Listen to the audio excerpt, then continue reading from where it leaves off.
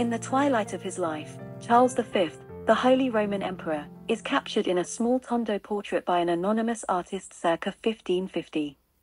The artwork reveals Charles as a man who has seen the heights of glory and the depths of sorrow, as his full grey-white beard and the wrinkles around his eyes suggest. He wears a black cap, a fur-trimmed black gown and a white shirt with a pointed collar. The insignia of the Order of the Golden Fleece hang around his neck on a silk band, a reminder of his illustrious achievements and his loyalty to Emperor Charles V.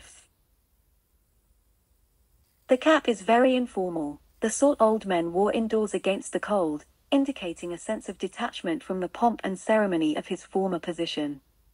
By 1555, Charles had relinquished control of Spain and the Netherlands to his son Philip II, and had retired to a Hieronymite monastery in Yuste, Spain, where he died on the 21st of September, 1558.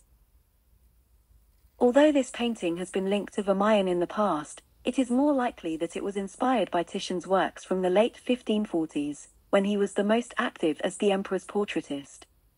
Titian's 1548 portrait of Charles V bears the closest resemblance to the tondo portrait, both in the details of the costume and the depiction of the face in three-quarter view, with a full, rounded beard.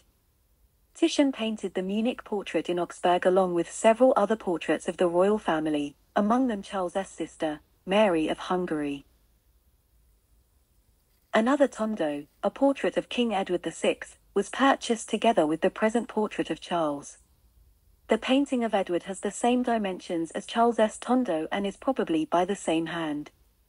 Together they may have formed part of a larger series of lesser quality copies after known portrait types.